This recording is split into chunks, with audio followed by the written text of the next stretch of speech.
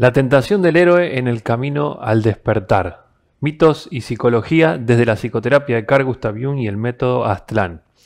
Continuamos con nuestra serie dedicada a los mitos desde la visión que nos legara el psicólogo y psiquiatra suizo Carl Gustav Jung en su sentido más profundo y como una guía psicológica para nuestra vida. En este caso, el recorrido que realiza el héroe, equiparándolo con el proceso que atraviesa la conciencia humana desde la ignorancia hasta el despertar.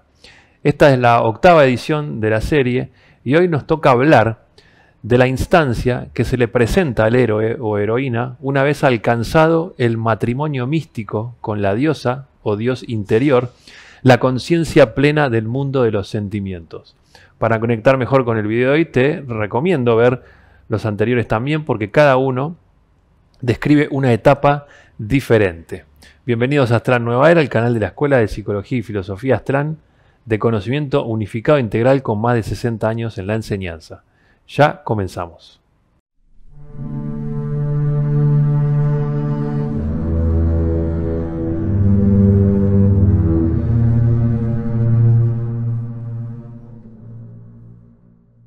Bien, en esta fase de la aventura del héroe, llegamos a un intervalo en el proceso de individuación, así lo llamó Jung, al proceso del despertar de conciencia, o el camino de la iniciación, era en las antiguas escuelas de los misterios mayores en Grecia y Egipto. Hay una enseñanza dentro de la psicología del cuarto camino que explica justamente esto, que Gurdjieff explica, que en todo ciclo o proceso siempre hay 3 fuerzas en movimiento. Una de inicio, de impulso inicial, luego una fuerza de resistencia, como reacción a la acción inicial, y una tercera fuerza de cambio o transformación para pasar a un nuevo ciclo. Por lo general, esto sucede en todos los procesos de la existencia de manera autónoma, en la vida física, el ciclo del tiempo, por ejemplo, pero en lo que respecta a la mente humana, no se puede dar de manera autónoma, sino que debe intervenir la conciencia humana, es decir, debe ser dirigida por un acto consciente. Por ejemplo, si uno intenta hacer un cambio en su vida, esa es la primera fuerza, la voluntad de inicio. Luego, indefectiblemente, aparecen las resistencias al cambio, la comodidad de los hábitos, el miedo a lo nuevo, etc. Esa sería la segunda fuerza que, dice Gurdjieff, se produce en todo proceso. Ahora, en nuestra vida siempre oscilamos entre estos dos momentos y en la mayoría de los casos nos vencen las resistencias. Pero para que se supere esa resistencia debería operar la tercera fuerza que necesariamente debe ser dirigida para poder ser vencida. Uno no cambia automáticamente. Bien, entonces aquí la instancia de las tentaciones representa un intervalo de resistencia frente al intento de la conciencia de querer despertar. Y para poder superarse se necesita de una fuerza interior muy especial que permite vencer la tentación, a modo de tercera fuerza. Tenemos el relato, por ejemplo, en los evangelios, como enseñanzas psicológicas profundas, que muestra este tema de las tentaciones durante una parte del proceso del despertar, en el que el Maestro Jesús fue al desierto a meditar y pasó 40 días de ayuno y durante ese lapso el diablo lo tienta 3 veces. Y dice así: Jesús fue conducido del Espíritu Santo al desierto para que fuese tentado allí por el diablo. O sea que ya estaba la intención. Y después de haber ayunado 40 días y 40 noches y tuvo hambre. Y vino a él el tentador, el diablo, entonces acercándose le dijo: si eres el Hijo de Dios, di que esas piedras se conviertan en panes para comer. Mas Jesús le respondió: escrito está, no solo de pan vive el hombre, sino de toda palabra que sale de la boca de Dios. Después de esto lo transportó el diablo a la santa ciudad de Jerusalén y lo puso sobre el pináculo del templo y le dijo: si eres el Hijo de Dios, lánzate de aquí a abajo, pues está escrito que Dios te ha encomendado a sus ángeles, los cuales te tomarán tus manos para que tu pie no tropiece contra alguna piedra. Y replicó Jesús: también está escrito, no pongas a prueba al Señor tu Dios. Todavía lo subió el diablo a una montaña muy encumbrada, y de ahí le mostró todos los reinos del mundo y la gloria de ellos.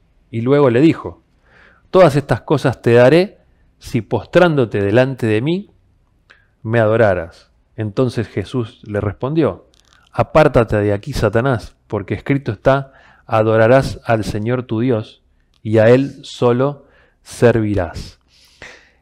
El matrimonio místico con la diosa, que ejemplificábamos en el video anterior, que es el arquetipo del ánima en el varón, o con el Dios, el animus en la mujer, representa el dominio total de la vida por parte del héroe o heroína.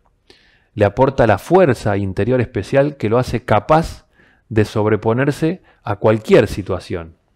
Porque lo femenino, para la psicología del varón, no es solo la contracara interna, sino a la vez son los eventos de la vida que para él son lo femenino, que es la vida. Las pruebas preliminares que sufre el héroe simbolizan esas crisis de realización por medio de las cuales su conciencia se acrecienta, y eso lo capacita para resistir la conquista de los eventos exteriores. Los contenidos del mito, del camino del héroe, es el que nos va a servir de modelo general a todo ser humano, tanto a hombres como a mujeres, en cualquier punto de la evolución en que nos encontremos. Está estructurado en los términos más amplios y la función de todo individuo es descubrir su propia posición con respecto a este modelo humano general y dejar que eso lo ayude a traspasar las barreras que lo detienen. Pero esta instancia implica un peligro en la etapa de evolución del héroe, que es el de aferrarse a la vida física, con todo lo que eso implica. Y esto está representado en las tentaciones de Cristo. Durante el proceso de 40 días y 40 noches de ayuno, que es un ciclo importante, el número 40, no es arbitrario, el ayuno no se refiere al abstenerse de la comida y la bebida, sino que se refiere a una práctica que realiza un individuo que se encuentra en esta etapa de la evolución de su conciencia, en la cual se debe abstener de los deseos físicos. El diablo, en este caso, representa el poder de atracción e identificación que produce el mundo material. Por eso lo tienta. Por otro lado, al adquirir poder psicológico en este estado de conciencia, también el mundo lo tienta, en este caso representado en la figura del diablo, con el poder del mundo, con el poder sobre los demás seres humanos. Y el Maestro Jesús lo rechaza y le dice que es a la inversa. El mundo material debe someterse al mundo espiritual, porque depende de él. Cuando le dice: eres tú el que adorarás al Señor tu Dios, no al revés. Y este justamente representa la figura de que es uno de los peligros en esta instancia de evolución de conciencia, el identificarse con esa fuerza interior que adquiere al lograr esta etapa. Si no se produce este rechazo a las tentaciones, y las tentaciones no dejan de acosar al alma, el mundo y el propio cuerpo físico se convierten en símbolo ya no de la victoria, sino de la derrota. Porque el individuo en esta etapa no puede ser detenido por estos aspectos, porque se ha transformado en un guía de la humanidad. Y no puede ser corrompida su conciencia, sino que debe elevarse para poder guiar a otros. Bien, hasta acá llegamos con el material de hoy. Esperamos que te haya gustado. En la Escuela Aztlan estudiamos todos estos temas y cómo usar los mitos como una guía psicológica, como un modelo espiritual de evolución. En nuestro curso de la psicoterapia de Carl Gustav Jung y el método Aztlan. Te invitamos, ahora a continuación te dejo la invitación con el video presentación del curso, y abajo vas a encontrar toda la información y los datos de contacto. Si te gustó este video, no te olvides de darle like, suscríbete a nuestro canal y hace clic en la campanita para recibir las notificaciones de los próximos videos. Chau, hasta la próxima.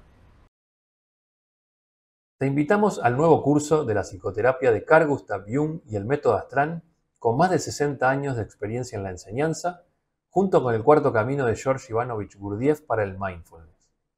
Todo lo que hacemos en la vida lo podemos enfocar desde dos perspectivas. Lo podemos hacer sin conciencia o lo podemos hacer con conciencia plena o mindfulness.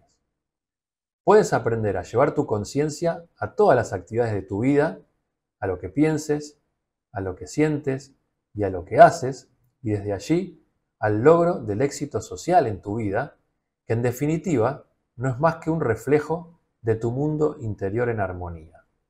Te invitamos a participar. Abajo en la descripción del video vas a encontrar toda la información. Te esperamos.